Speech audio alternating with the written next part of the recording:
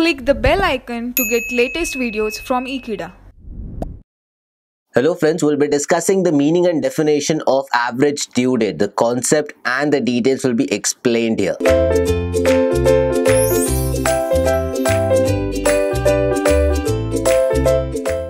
Now, what basically do you mean by average due date?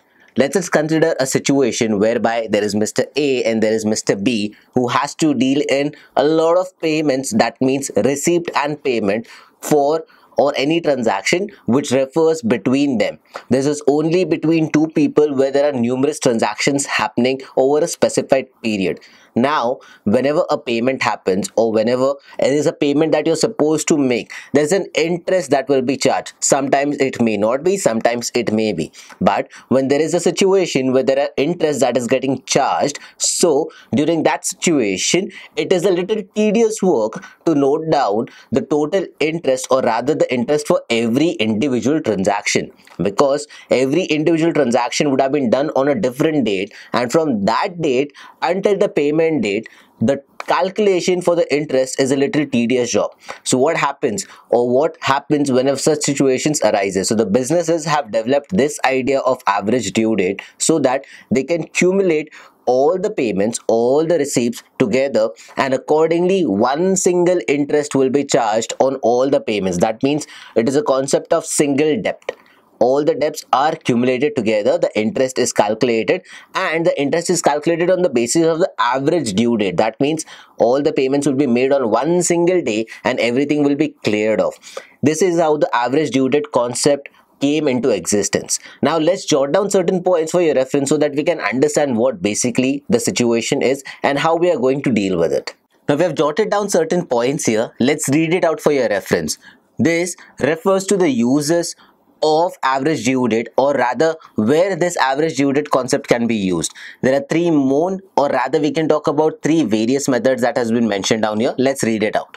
The first use of average due date is where you have to calculate the interest or drawings. Rather, when we have drawings, or rather we have capitals that is invested into the business, the interest that is supposed to be given both on the capital or rather on the drawing which has to be charged will be used by using this specific concept. The interest on the amount that is lent in various installments. Let me note it down for you, various installments. And the interest on the amount which is lent in only one installment.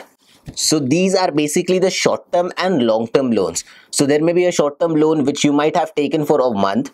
For that specific timing is the interest that you have to calculate.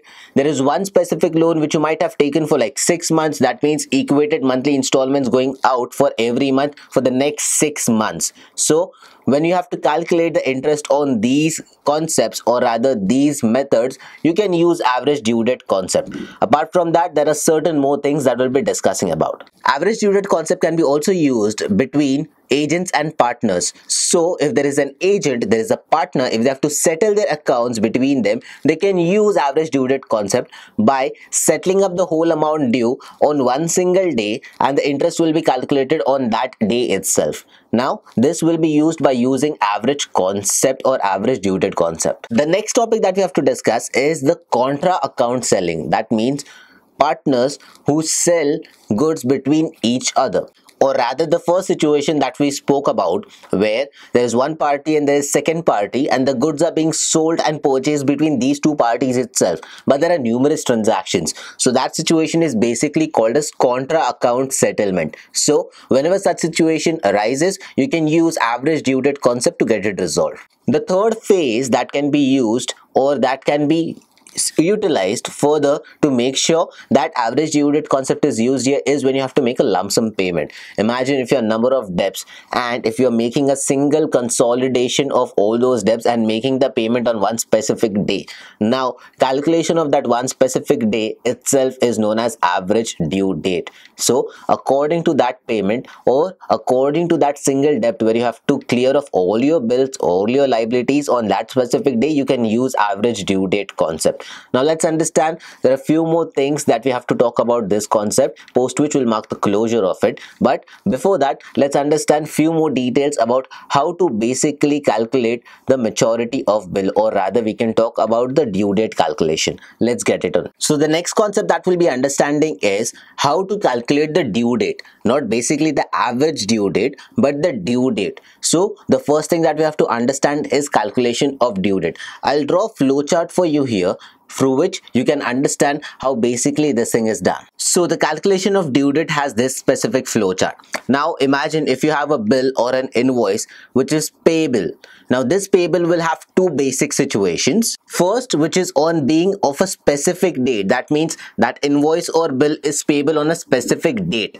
Second situation will be where that invoice or bill is payable after a certain period of time. That may be after X number of days, or that may be after X number of months, maybe 3 months, or maybe after 90 days, or maybe after 120 days, 180 days, and so on, etc.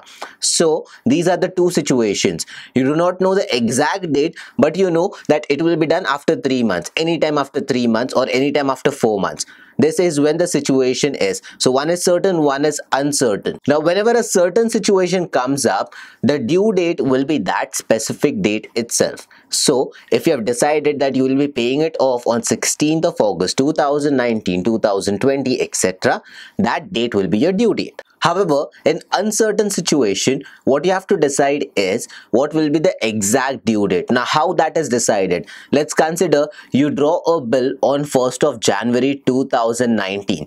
And that bill is payable after 3 months. That means from 1st of January, 3 months will be Jan 1st month, Feb 2nd month, April 3rd month. Once these 3 months are done, 1st of April should be your due date, but that won't be the correct due date, because whenever such uncertain bills are there, you have to give a grace period of 3 days. So basically if you add 3 more days to this, that means 2nd, 3rd and 4th. So 4th of April will be the actual due date here.